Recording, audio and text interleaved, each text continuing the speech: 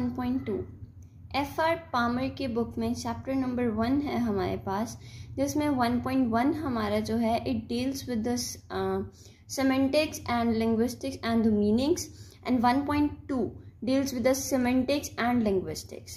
So what are we going to study in semantics and linguistics is that semantics is component of the level of linguistics, component or the level of linguistics. अगर हम linguistics को एक chart की form में बनाते हैं, so here is we have 4 different elements of linguistics, 4 different components of linguistics we can say, और उनमें हमारे पास क्या है कि same as the grammar and phonetics हमारे पास लिंग्विस्टिक्स की ब्रांच है सेमेंटिक्स भी, बट फोनेटिक्स जो हमारे पास है वो एक कॉर्नर पे आएगी और जो सेमेंटिक्स है वो हमारे पास दूसरे कॉर्नर पे आएगी, यानी कि बीच में हमारे पास we have a lot of stuff to handle in between the phonetics and semantics, and the phonetics and the semantics are interlinked with each other. कैसे इंटरलिंक्ड हैं कि if we have the phonetics actually deals with the sounds, okay? तो अगर हमारे पास phonetics में problem आ रही है तो हमारे पास ऑटोमेटिकली मीनिंग भी चेंज होगा. For example, if I am saying that he is playing cricket, okay, so I said he is playing, इसका मतलब है कि वो लड़का क्रिकेट खेल रहा है. And similarly if I say that she is playing cricket, इसका मतलब है कि वो लड़की क्रिकेट खेल रही है. ठीक है, तो सिर्फ हमारी प्रोनाउंसिएशन ही से शी होने से हमारा क्या है कि मीनिंग टोटली चेंज हो गया. तो सेमेंटिक्स हमारे पास एक्चुअली फोनेटिक्स और सेमेंटिक्स हमारे पास इंटरलिंक्ड है. नेक्स्ट हमारे पास क्या चीज़ आ जाती है कि हमने ये सारी चीज़ डिस्कस कर ली कि semantics and phonetics are interlinked. It is a broad, ये हमारे पास जो है grammar falls in between phonetics and semantics, कि grammar in between phonetics and semantics आती है, और ये हमारे पास एक बहुत कॉमन सी चीज़ है कि it deals with all aspects of language, all aspects of you can say meaning, कि एक वर्ड जो है वो किस तरह से यूज़ होगा, उसकी कैटेगरी कौन सी यूज़ होगी, उसके साथ फॉर्म ऑफ वर्ब कौन सी लगेगी, and all that stuff is dealt in grammar. अच्छा जी, next we have the different meanings of a word. Every linguist have 2 types of meanings, implicit meanings and explicit meanings. Explicit meanings are the surface meanings. Explicit meanings are the surface meanings के वो meanings जो हमारे पास एक ordinary word का meaning है, we can illustrate it very much simply. That is the surface meaning. So explicit meanings is the surface meaning, and implicit meanings are the deep meanings. You can say the symbolical meanings, etc. For example, rose is a flower, and if we say that rose is a flower, then we are telling the explicit meaning of that thing. And if we say that rose is a symbol of love, then we are saying that it deals with the implicit meanings. Implicit meanings means the deep or the symbolical meanings. So language can be viewed as a communication system. क्योंकि sometimes it creates a relationship between something to be communicated, यानी कि the message, with something that communicate, यानी कि the sign or the symbols. यानी कि हमारे पास communication system क्या है कि it is a relationship in between this sign and the message. Ferdinand de Saussure termed these things as signifier and signified. ठीक है, लेकिन उन्होंने कहा था कि sign is used to create a relationship between the signifier and signified, but later on उनके followers ने उनको reject किया था, and they said that sign has nothing to do with the signified. It is only concerned with the signifier. ठीक है, signifier के साथ तो concern हो सकता है, but it has nothing to do with the signified. तो क्या मतलब इस चीज़ का कि it has nothing to do with the signified? इसका ये मतलब है कि हमारे पास for example we have a word frying pan. Okay, frying pan जो हमारे पास है ये हमें मीनिंग कन्वे कर रहा है कि that it is a pan in which we fry things. But what about rose? Why do we call the red coloured flower a rose? Is there any connection in between the sign and the signified? No. There is no connection between sign and the signified, so we do not have any specific reason why we call the red colored flower a rose or why we call a tree a tree. ठीक है, तो that's why उन्होंने reject किया था कि sign doesn't always have a relationship, create a relationship or have concern with the signifier sorry, signified, it is just related to signifier, but it cannot be related to the signified. ये सारी चीज़ हमने discuss कर ली कि later on his followers discuss that science only relate to signifier.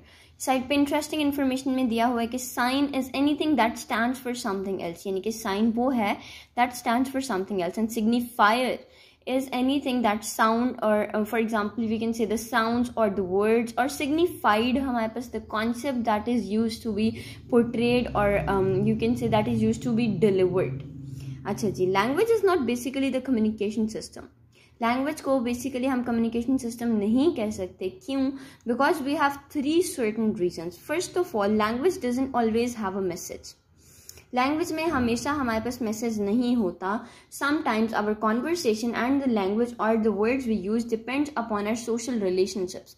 So language doesn't always have a message and that is why we can not से language as a communication system. Next we have that the signs and the meanings are enormously complex and the relationship of them is even more complex. कि signs और meanings हमारे पास जो हैं that are very much complex और इनका relationship और भी ज़्यादा complex है. कि why do we call a tree a tree?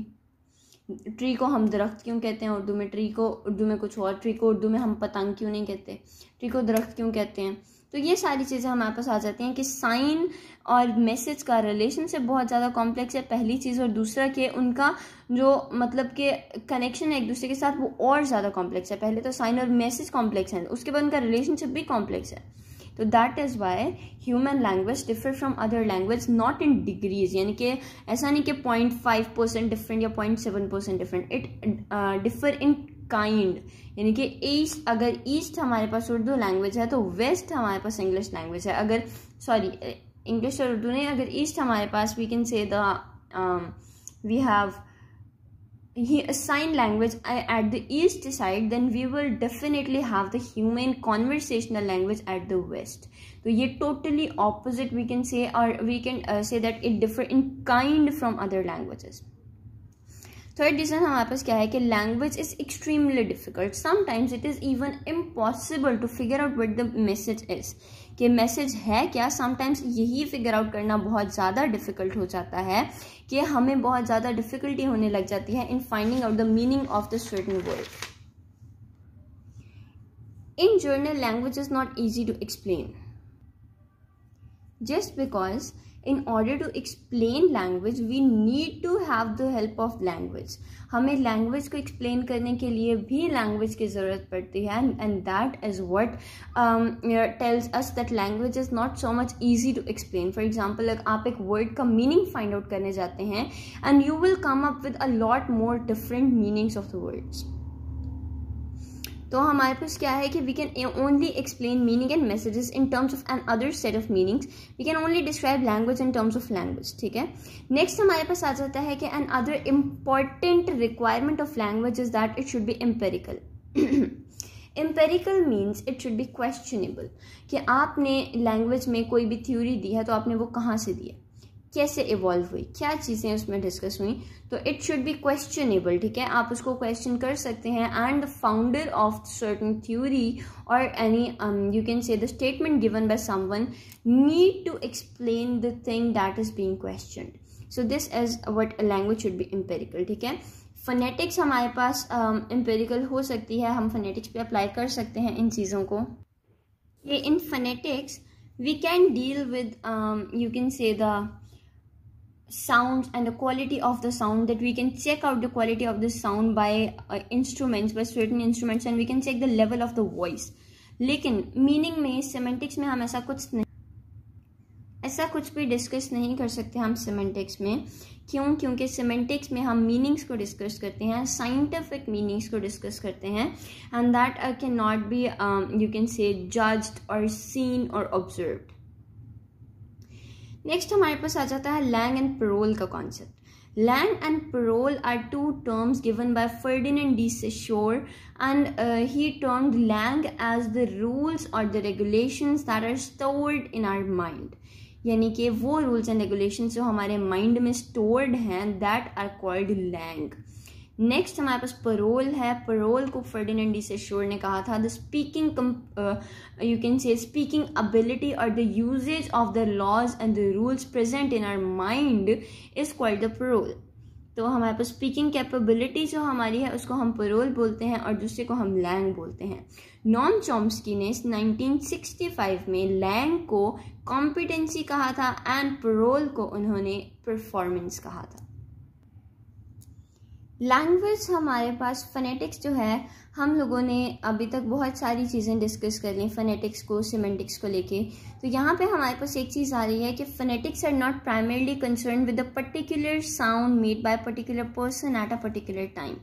यानी कि एक टाइम में एक पर्सन किस तरह से साउंड क्रिएट कर रहा है, फोनेटिक्स उस चीज़ को डील नहीं करता. फोनेटिक्स में you will be concern with more generalised meaning rather than the individual meanings. और एक जर्नलाइज स्टेटमेंट कायम करने के लिए भी the फोनेटिशियंस need to listen to a lot of individual utterances to make a generalized statement which is possible today with the help of machines and which record utterances. Similarly हमारे पास semantics है. Semantics भी हमारे पास generalised meaning को deal करती है. It doesn't deal the individual meaning but the generalised meanings. हम लोग ऐसा नहीं कह सकते कि if 3 persons are having different meanings for 3 words then the 3 meanings would be considered in semantics. No. If we have 70% or 80% majority having the same meaning, then that meaning will be a generalized meaning and that will be considered in semantics. According to Lewis Carroll, he said that अगर मैं कहता हूँ Humpty Dumpty, मतलब कि he said कि if I say Humpty Dumpty in a scornful voice, यानी कि एक हकीर अंदाज में मैं कहता हूँ, तो it will mean only what I mean it to be. कि हमारे पास उस Humpty Dumpty का मतलब वही होगा जो मैं चाहूँगा कि उसका मतलब हो. तो हमारे पास यहाँ पे कंफर्म क्या होता है कि semantics doesn't deal with the individual meanings but with the generalised meanings. Next we have the concept of sentence and utterances. Sentence and utterances हमारे पास 2 सेपरेट कॉन्सेप्ट्स एंड टर्मिनोलॉजीज हैं एंड इनका फंक्शन क्या है और ये डील किस चीज़ को करती हैं. सेंटेंस हमारे पास एक कॉम्बिनेशन ऑफ वर्ड्स है कि वर्ड्स कैसे हमारे पास कंबाइन होके सेंटेंसेस बनाते हैं. Sentence has no time existence, कि सेंटेंस की टाइम एग्जिस्टेंस नहीं होती. It is in written form and exist for life time, कि ये रिटन फॉर्म में होता है और it exist for life time. Abstract identity है, जब तक वो पेपर रहेगा. For example if I make these notes then the words written on these notes will stay till the time this paper exist. तो ये टाइम की entity नहीं है. सिमिलरली हमारे पास जो अटरेंस है, it is the combination of sounds. Sorry for these things. So utterances are the combination of sounds. An event of time. Utterances are the event of time. Utterances are just time based. If I am speaking at a certain time and the people are listening to me, the time over the my speaking, my utterance is stopped and then the discussion or the utterance is just over. हमारे पास जो sounds हैं जो मैं उस time पे words pronounce कर रही हूँ, that are the part of my utterance, और वो सिर्फ तभी तक हैं जब तक मैं उनको प्रोनाउंस कर रही हूँ और द स्पेसिफिक टाइम लिमिट. जैसे ही टाइम खत्म होगा the utterances will be finished and we can say the concept of utterance will be closed at that time. Okay, it belongs to parole, speaking and performance. Utterance हमारे पास belong करती है parole, speaking या performance को, जबकि sentence हमारे पास belong करता है language, Lang and competency को. Words are not the part of utterances, sounds are the part of utterances. So semantics doesn't deal with the meaning of utterances but only with the meaning of sounds, or sorry, with the meaning of sentences.